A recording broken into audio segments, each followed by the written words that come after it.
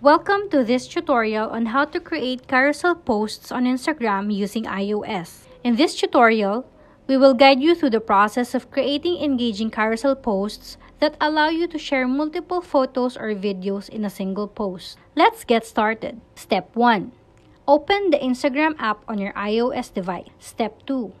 Tap on the plus button at the bottom center of the screen to start creating a new post.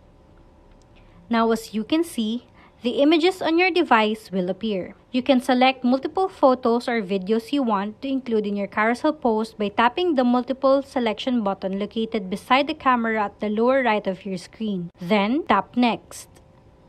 You will see here the images you selected. In this page, you can add a filter to your images. You can also hold and drag the images to arrange the order of the media. If you are done, tap Next. In this area, you can add captions and tags. Then tap on Share. Congratulations!